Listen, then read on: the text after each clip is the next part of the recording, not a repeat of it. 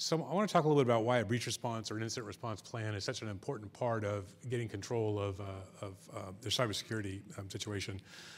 But I want to start off with a few more general comments. First, no, I don't think there's any argument that technology makes our life easier. Every new advance in technology is exciting and amazing, and as we begin to understand how it's going to affect our lives and what it's going to do for us, what it's going to let us do personally, what it's going to let us do in business, what it's going to let us do as a nation.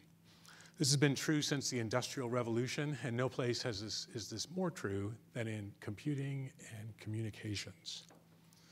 The first message that was sent on the telegraph in May of 1844, was from Samuel Morse in Washington, and he sent a message to a colleague in Baltimore, and it said, "What hath God wrought?" It's a quotation from the Bible. The first phone call, Alexander Graham Bell, about 32 years later, was to his aide in a room next door, and it was, "Mr. Watson, come here, I want to see you." And in October of 1969, a UCLA student named Charlie Klein sent a message to a programmer named Bill Duvall in the Stanford Research Institute, and it was the first message sent on the internet, and it was the word "low." And "low" is an interjection that expresses amazement or calls attention to something, and it's remarkable that a college student could foresee the import of the internet and the huge impact it was going to have on our lives and our country and the way the world works. Of course, none of that's true. What actually happened was he was trying to type login, and the system crashed after 2 letters. So it was a little taste of things to come. And that highlights the downside of new technologies, and that is when they don't work the way that they're intended to work. As computer networks have become a more essential part of our everyday lives and all the things that underpin our everyday lives, they've also become more vulnerable to the effects of their failure. And an increasingly important part of failure is a breach, a data breach, in which important or sensitive data from inside an organization is exposed to people outside the organization who shouldn't have access to it. Of course, in fact, we just talked about security strategies in the last briefing, and every organization should have a cybersecurity strategy and a plan to protect its information from disgruntled employees or from people outside who are seeking to get in and get access to it, whether that's a criminal hacker who's looking to monetize the information, or whether it's an APT, an advanced persistent threat, another nation state who's looking to get the information in order to advance their agenda. Having a plan like that is necessary, but it's not sufficient. You need to plan on what to do when your organization suffers a major hack. You need an incident response plan. Why do you need that plan? Because if one of those APTs wants to get you, and if they want to spend the time and the attention that it takes to do that, then they will get you. And I used to actually run one of those APTs, and I can tell you that, in fact, that's true. The high-end criminal actors are approaching nation states in terms of their capability, in terms of the resources they have, in terms of the technical talent they have, in terms of their ability to gather information, and in terms of their ability to pay attention to you in ways that you don't want to be paid attention to. Last year's WannaCry and NotPetya, respectively a ransomware attack and a destructive attack, both of which modified tools allegedly stolen from the US government, are indicative of the caliber of the software that's out there. And so you need to plan for a breach. Okay, so you've got your strategy, you've got your breach plan. Now what? You've got a great incident response plan. It's well crafted. It's got all the elements you would want to have. How do you detect a breach? Who do you tell? What mechanisms are in place to marshal the forces that you need in order to understand the extent of the breach, to notify your suppliers, your partners, your employees, the public, all those different things. And what do you do to recover from the breach? Now what do you do with it? Well, it turns out lots of organizations take that plan and they put it on a shelf and they show it to people when the board asks, or when the regulators come by to ask, or when something goes wrong and they take it off and dust it off and they use it. If you're in the middle of a crisis, how many of you have had to deal with a crisis at work, some kind of an emergency? Show of hands. So The number one thing that people ask for in the middle of a crisis, the number one thing they want more of is time. And time is your enemy in a crisis. In a crisis caused by a breach, you've got information that's coming in from a lot of different sources, often conflicting information or incomplete information.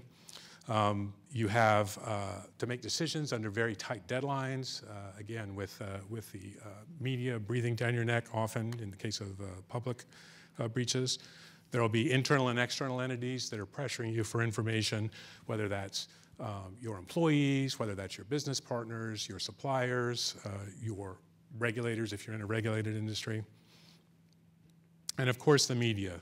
There'll be competing demands to stop the loss of information, keep the network running, take the network down, take a thoughtful look at the data and analyze what went on so you can give a complete answer, put something out right now. All those things are competing for your attention all at the same time. And it also, these decisions that you make in this situation have a direct impact on things like your public reputation, your stock price, and in extreme cases, your job, whether you're the CEO of the company or you're the CISO. I've personally been through a large number of these sorts of things in my career, and I can tell you that time is an unforgiving master in these cases. So how do you get more time? How do you take control of the situation?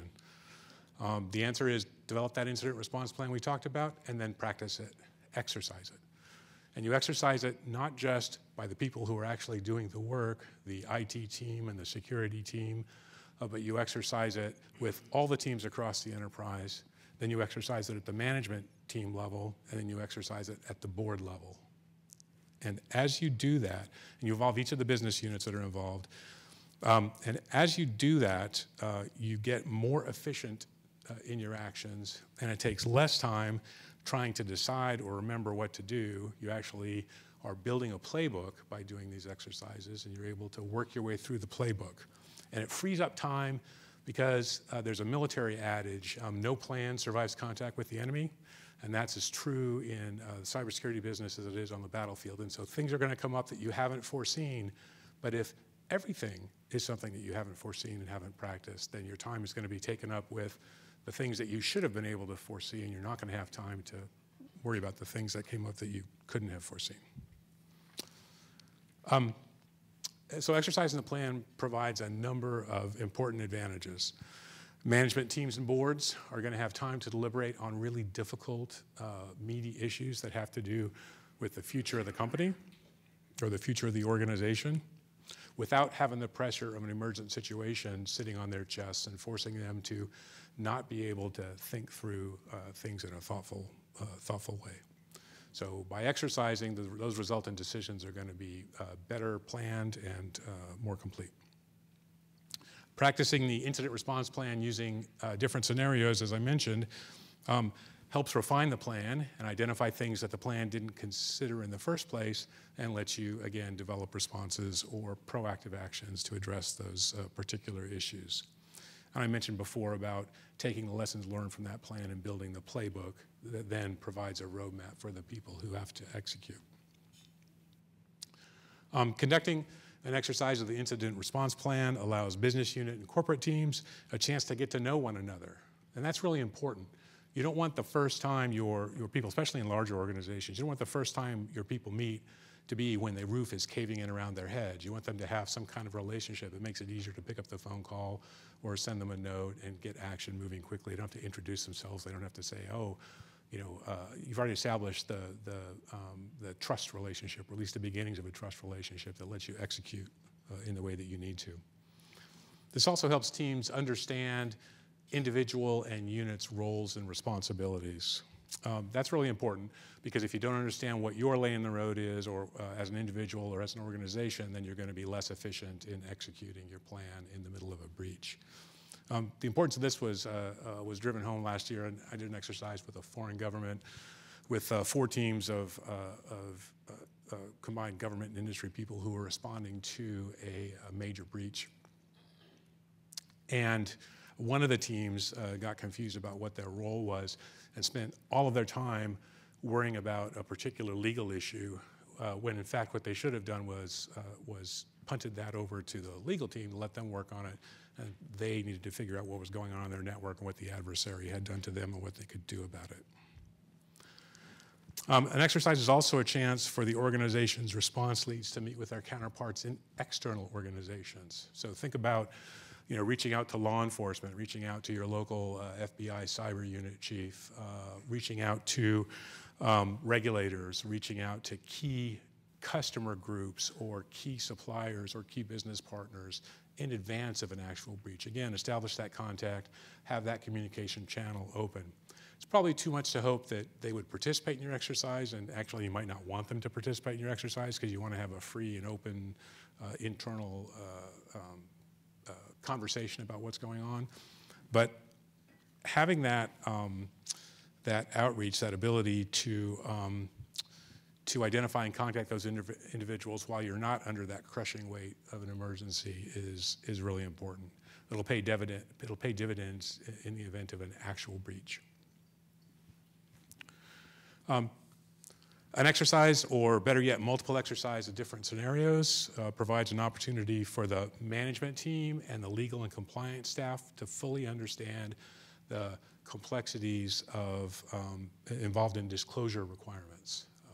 Many organizations reside in multiple jurisdictions, and if you do, you know that the rules around breaches and disclosures are different from jurisdiction to jurisdiction, and so the answer in where your headquarters is may be different than the answer required where one of your field offices is, and so having an exercise lets you step through that in a careful, thoughtful way and organize your responses so that if and when there is a breach, you're able to respond. This is especially important in heavily regulated industries, finance, health, maybe social media someday, the way things are going with Congress, who knows. But the understanding ahead of time of what those requirements are lets you review actions in advance and make sure that the secondary and the tertiary consequences are considered by the management team and the board in order to not have unpleasant surprises at the end. Communications, both internal and external, are obviously a critical part of a breach response plan, and exercising that gives the organization a chance to develop principles and guidelines for communicating that help the communicators accurately portray what the entity, the organization, or the corporation wants to convey in terms of their values, their principles, their mores, the way that they approach things, the way that they value customers, the way that they value customers' data, their sense of responsibility to stockholders, their sense of responsibility to their employees, and it also helps instill confidence in their ability, confidence in people's understanding of the corporation's ability to act responsibly. Legal staff also has time to review actions and any public or internal statements for consistency and appropriateness.